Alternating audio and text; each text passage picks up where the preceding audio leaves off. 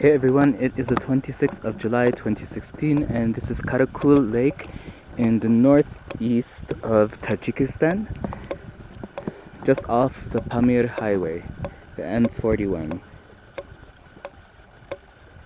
And do I really need to say it's beautiful? What's not really so beautiful is the town that is situated on the lake. It's just mud houses, many without roofs, many unpainted. There's not really much going on. I'm not sure why it even exists, to be honest.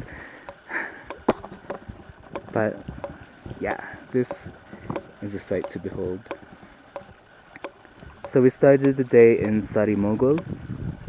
Two Israelis, an Austrian, and I. We hired a car to take us to Murghab, and long times at the border, the Kyrgyz side and the Tajik side.